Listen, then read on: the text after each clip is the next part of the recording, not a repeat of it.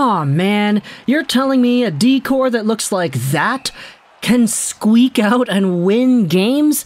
No disrespect to Christian Wolanin, Guillaume Brisebois, Noah Juulsen, and Kyle Burrows, but that's 4 out of the 6 defensemen the Canucks had suited up in this game, and oddly enough, they're still able to get the job done. The Vancouver Canucks have defeated the Nashville Predators 4-3 in a shootout after having a 3-1 lead, blowing the 3-1 lead, having most of the possession in overtime, and then finally shutting the door in the shootout. These two teams have played in the shootout twice earlier in the year, and both of the Canucks outings were spoiled by Matt Duchene with the game winner in each of them. He scores with similar moves every time, but he gets the job done, so I don't think Predators fans could complain.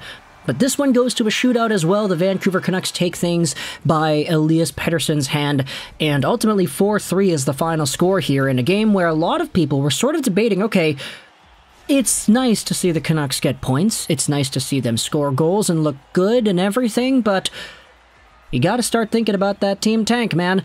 I know it's bad mojo, I guess you could say, or it's bad juju to open up a video of a Canucks win by talking about Team Tank, but this was one of those games where the Canucks had an opportunity to really bolster their draft lottery odds after they allowed 2 straight in the third period to tie things up 3-3. But all in all, even though the Vancouver Canucks D-core still, on paper, is not amazing, you had yourself some pretty good goals here scored by Vancouver, you had some very nice saves made by Arturs Silovs, and at the end of the day, this is just one of those things where you're seeing a young guy in Silovs take over the reins whenever Demko goes on a little bit of a streak. You break those games up once in a while with a guy like Silovs, and he steps in, does his job, and does as much as you need him to do to make things work out for your hockey team. The game starts out 1-0 with Elias Pettersson. It's Andrei Kuzmenko who dashes down the wing. He throws it into the middle, and Petey is there in his spot. He holds, he drags, he shoots, and he absolutely picks the top corner of the net. It goes inside the bar. It rings around the top of the inside bar and pops right out the other side. It is just such a beautiful shot. The shooting mechanics, the pinpoint accuracy. He shot it right in the corner so seamlessly that it didn't touch the inside of the main post or whatever. It touched the inside of the inner frame post. And as a result, Elias Pettersson has 300 career points with this goal. He does so in his 306th NHL game, making him the second fastest Canuck to reach the mark, only being bested by Pavel Bure, who was a pretty good player himself. But Petey gets things on the board for Vancouver, assisted by Kuzmenko and Beauvillier. 1-0 is the score here. It takes only 30 seconds, though, for the Predators to respond. In what was one of Arturs Silovs' maybe only mistakes of the game, you had a really long shot made by Smith that deflects off the post. Silovs is kind of overcommitting, and the puck pops back out into the blue paint, where Colton Sissons is able to walk in and just lightly tap it in. Nobody really contests him. Silovs didn't even know that the puck was behind him, but it's understandable. It was a weird bounce. It's whatever. It's in the crease. You can just say what you want about that. 1-1 is the score shortly after the 5-minute mark of the game. But then you get yourselves a few interesting points from guys that are not normally seen as mainstay players. You had Kyle Burrows at the point, who takes a long drive, and it's tipped in by Vasili Podkolzin for his 3rd of the year. Podkolzin, assisted by Burrows and Wolanin. This goal had some pretty good cycling by the Canucks. Down low, around the perimeter, it was a good, just overall team play since everybody touched it. Podkolzin was the guy who sent it down low. Kravtsov was the player who sent it over to the point. Wolanin to Burrows, the shot, the tip, and the goal. So very nice movement. Team play by the Vancouver Canucks to give them the 2-1 lead heading into the second period. Second period had a pretty good amount of saves from Arturs Silovs. You had a glove save on Duchene, cross-crease back door. You also had Saros bouncing back with some saves of his own. There was a Dakota Joshua mini breakaway stopped up by Juuse, and he also robbed Andrei Kuzmenko on the backdoor cross crease too. Just a great goaltending performance, and you had yourselves the huge fight with JT Miller and Cole Smith, wherein Miller kind of just beat the crap out of the guy. Yeah, that was a Tilly, wasn't it?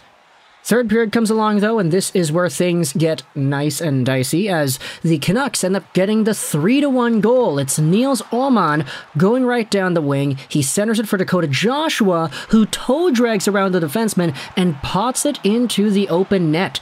You know, we've talked all this talk about Joshua and his physicality, the fighting, the hitting, etc., but the guy has hands.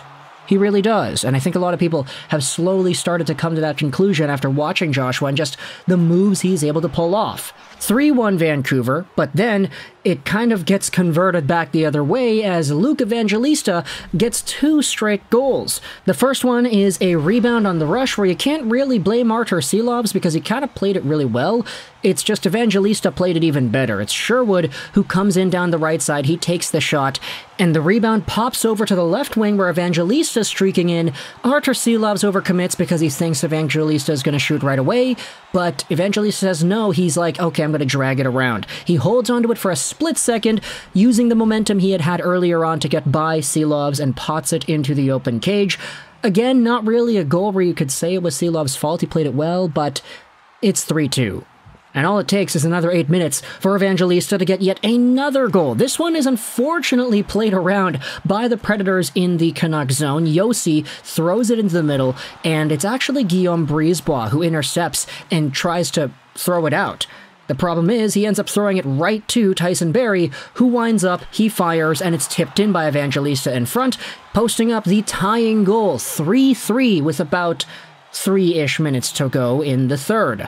The overtime then comes underway, and the Canucks, they look really good. There was an Elias Pettersson chance in there that barely missed. It was a great chance where he dangles around the defender and backhands it on goal. It goes off Silovs, or not Silovs, excuse me, goes off of Saros' glove and then off the post. But then, towards the middle to ending parts of overtime, you really started to see just the differentiation of talent on this Canucks roster. There's just a certain feeling, a certain level of competence that is out there when you see Hughes, Petey, and Kuzmenko going out there doing their thing. But all of a sudden, when it changed up to Christian Wolanin, Vitaly Kravtsov, and all the other guys that they have that are not really top guys, you started to see the decision-making not really be the best, the puck handling skills were not really the best. Christian Wolanin missed a few passes, and it's shifts like these where you go, yeah, okay, I can totally see where the faults of this team lie when it comes to an individual talent evaluation perspective. Now, sure, Kravtsov had a really good shot in overtime. He received a great feed in front and dashed down the wing only to get robbed by the toe, pretty much, of Saros on his pad. But ultimately, there's no goal scored here in overtime and go to a shootout, and this is where things get crazy.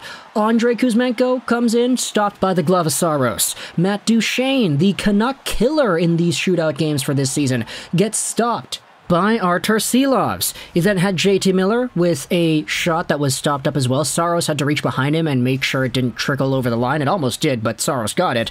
And then you have Silovs with a pretty good play on Evangelista. Instead of making the save, he waits till Evangelista gets close by and he just knocks it away with his own stick. Now, John Garrett said that the Canucks coaching staff might not like that type of a move because it's really aggressive and sort of overly excessive in the context of goaltending, but hey, it got the job done. You see the guy coming in close, you do the poke check, it works. And then the Canucks get themselves a goal. It's Elias Pettersson who comes in, squeaks at 5-hole by Saros. Tommy Novak gets saved by Silovs, and the Canucks win 4-3. I'm not going to go out there and say this was an amazing game to watch. I mean, both teams are kind of middling in the playoff outskirts of the Western Conference, but at the end of the day, it's two teams that are desperate to get points right now. Vancouver, of course, we all know the meme. They didn't make their team worse. They added some players, and the plan, based off of everything we're hearing from Alvin, is to make the playoffs next year. So this year, they don't care about Bedard. They care about getting points.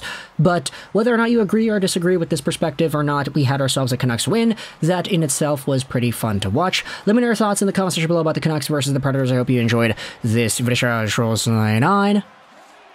And bye.